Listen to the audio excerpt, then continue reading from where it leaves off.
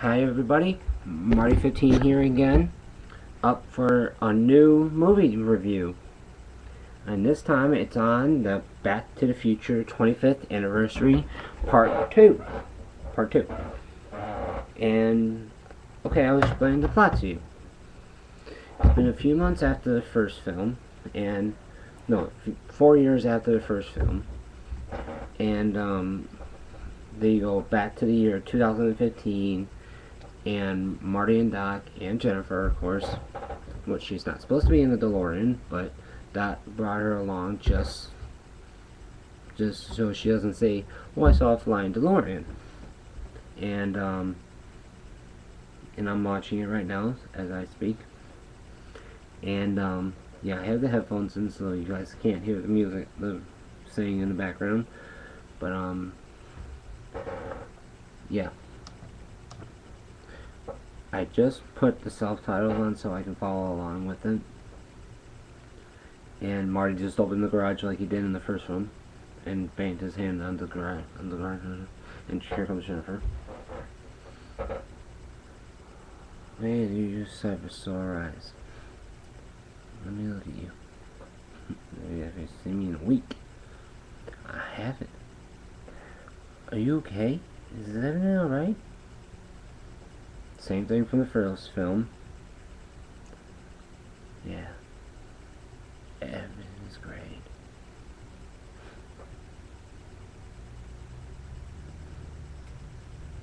Here comes the DeLorean, pulling up to the garage. The driveway. Marty!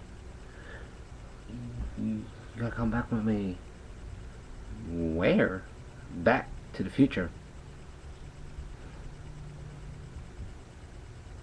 What are you doing, Doc? I need fuel. Quick, get in the car. No, Doc, I just got here. New truck spin. Well, bring it along. This concerns her too. Wait a minute, Doc, what are you talking about? What happens to us in the future? I'll become assholes or something? Oh, no. You fine. It's your kids, Marty. Something's gotta be done by your kids. Everything's from the first film, but re-added. You better back up and the road of the 88. Roads, we're going, we don't need roads. But when Beth comes out of the house, that wasn't in the first film. They just took right off and hit the screen. Flying DeLorean? And that's all from the first film, but not with Beth in it. And now we're heading into the future. 2015. 5 years away from now. No, 4 years now. 4 years from now, 2015. And we get the intro of the second film, and Michael J. Fox's name, Christopher Lloyd, Lea Thompson, Tom F. Wilson, of course, Jeffrey Trainer and Jeffrey Wiseman, same Jeffrey Trainer's from the first film, and Jeffrey Wiseman from Part 2 and Part 3, which I'm watching Part 2 right now, and executive producer Steven Spielberg.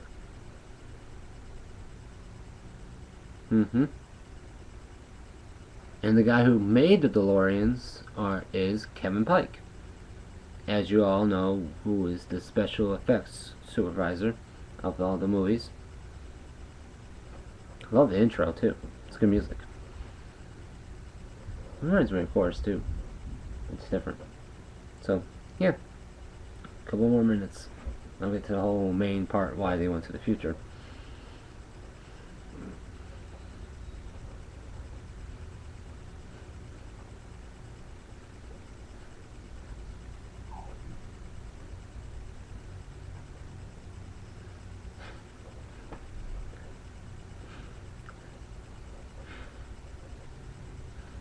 How's that? This cab. What do you mean a taxi cab? I thought we were flying. I was like, huh? What When are we? We're sent into Hill Valley, California, 1:29 p.m. on Wednesday, October 21st, 2015. 2015? You mean we're in the future? Wait, Marty, how mean? How can we be in the future? Jennifer, I don't know how to tell you this, but, you're the time machine. It is the year 2015. 2015. Is you kidding? This is your future. Yeah. This is right. Yeah. Was it a big wedding? The whole reason why they went to the future is to help Marty's son not to get in jail and his daughter. Go figure, right? And they can't explain how many kids. And we all know it's 2 kids. And then we get Marty's daughter as the same character as Michael J. Fox. But her name is Marlene McFly. That's weird, huh? Marty Jr., Marlene, and Marty Sr. and Jennifer Parker. Go figure.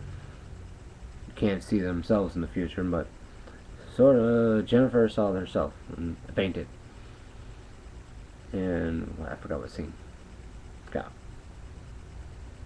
It's so long since I did part 2. It's been good. It's good so far.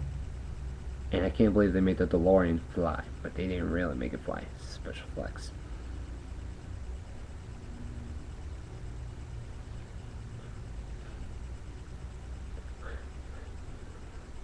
Wait 5 more seconds. 5 more seconds. 5, 4, 3, 2. Wow. Right on the tick. Amazing. Absolutely amazing.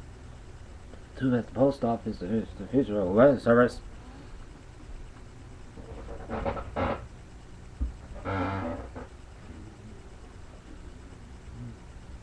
Sky's Marty.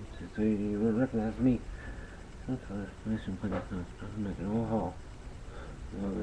Hair, change of blood. 40 years of my life. That's where he's my Stephen Coleman. What do you think? You're right. You're great, Doc. The future. Unbelievable. I gotta check this out, Doc. At the time, Marty. Let's here. My future. I don't know, be a big, but I'm a rock star. That's neat. Right. I am Rachel, right? Please take off his shirt. On the jacket and the shoes. The mission accomplished. And the thing is, why would you make a prediction about the future and know from so many years to now they think that's real? The thing is, Paula Aces, alright. I love that line. It's my favorite. And 4/29 on Wednesday, October 21st, 2015 is a real date. I researched on that. Can't believe that shit. And that was my review so far. Okay, talk to you guys soon.